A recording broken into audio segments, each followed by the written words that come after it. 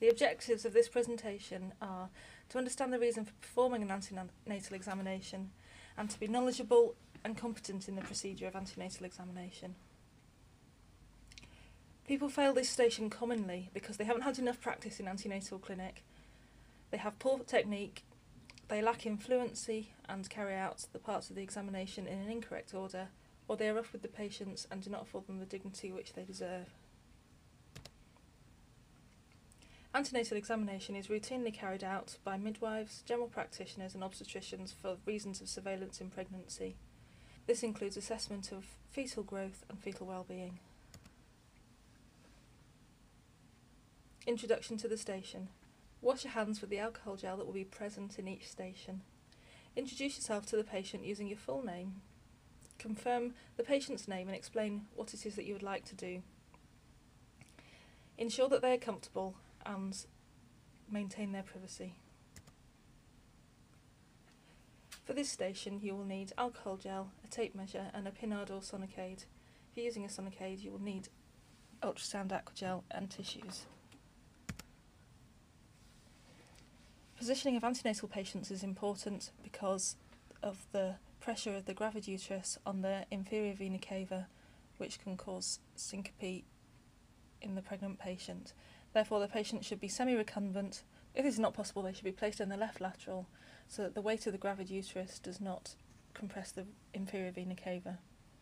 You need to expose the patient from the symphysis to the xiphisternum, otherwise you will miss things. To start with, a general inspection, including the general condition of the patient, whether they are comfortable at rest. This should be followed by an inspection of the hands and face to include the pulse. Hyperdynamic circulation is one of the physiological changes of pregnancy. Any signs of anemia, which is common and physiological in third trimester. This may be shown by conjunctival pallor. And other signs and symptoms of pregnancy, such as cloasma. To then move on to the abdomen, the patient is likely to be, for examination purposes, in the third trimester of pregnancy, therefore there will be distension of the abdomen with a pelvic mass consistent with the third trimester of pregnancy. There may also be scars either from previous caesarean section, previous appendectomy, previous laparoscopy or other surgical procedures. In many patients you will see striae gravidarum. These are known colloquially as stretch marks. These are due to the rapid increase in size of the uterus and distension of the abdomen.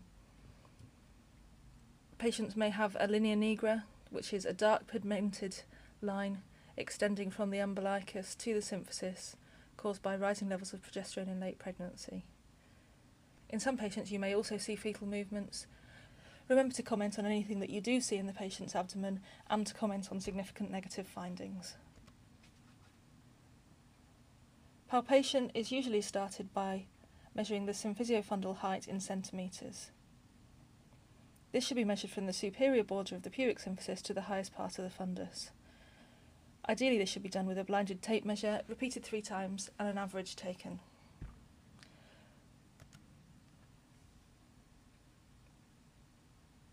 Palpation also includes a description of the lie and presentation of the fetus.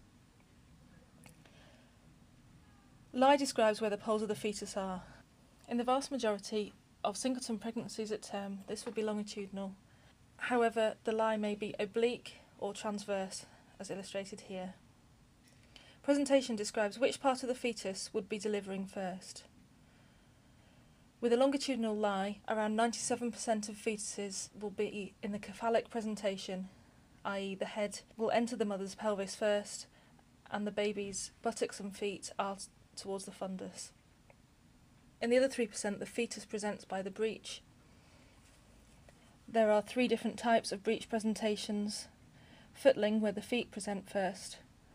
A frank or extended breech, where the hips are flexed and the knees extended so the feet of the fetus extend towards its head. And flex breech, where the knees and hips are both flexed.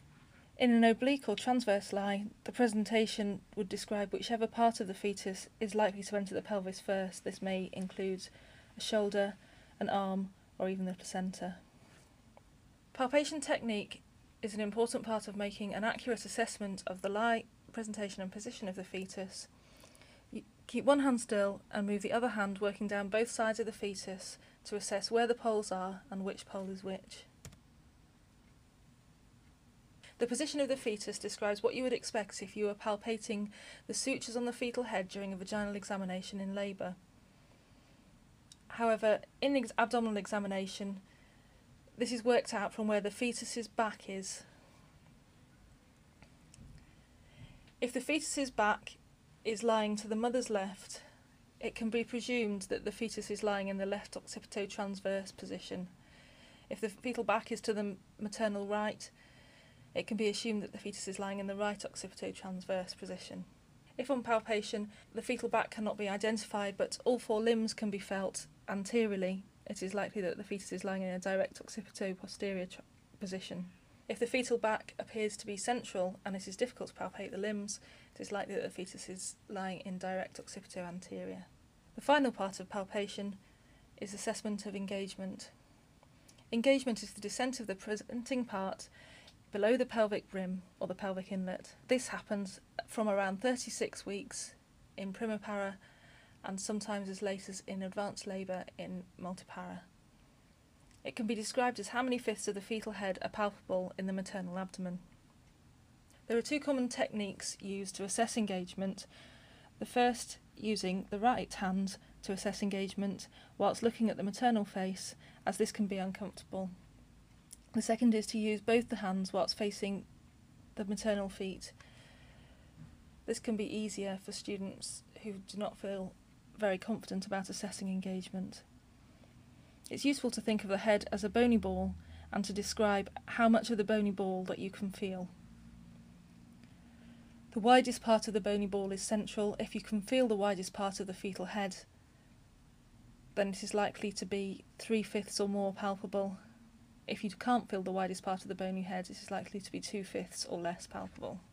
Auscultating the fetal heart. The normal fetal heart is between 110 and 160 beats per minute.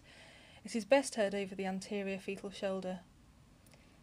In routine practice, Doppler can be used from 12 weeks to detect a fetal heart and a Pinard stethoscope from 28 weeks. If you're using a Pinard stethoscope, place the trumpet end over the anterior fetal shoulder, put your ear to the other end. You must ensure that no part of your hands is touching the stethoscope, otherwise you will be unable to hear the fetal heart. You will need to time the fetal heart in beats per minute using a watch. Doppler should ideally be used over the anterior shoulder, although often the fetal heart can be picked up from the front of the fetal chest. Some Dopplers have a screen which will tell you the fetal heart rate. In some you will have to time it for 15 seconds and work out the fetal pulse. Do remember to clean the gel from the patient's abdomen afterwards with a tissue. If blood pressure and urinalysis have not already been performed, then the manual blood pressure should be taken and compared to the booking blood pressure, and urinalysis for protein and leukocytes, but not for glucose in routine antenatal assessments. At the end of the examination, encourage the patient to cover up and help them to sit up. It is very hard to get off an examining couch with a full-term pregnancy. In summary, introduction to the patient followed by inspection and blood pressure and urinalysis, if not already performed, should be followed by palpation for fundal height, the lie presentation and position of the fetus, and whether the presenting part is engaged within the maternal pelvis. You should auscultate for the fetal heart, and at the end of the examination, help the patient to sit up and thank them for their time.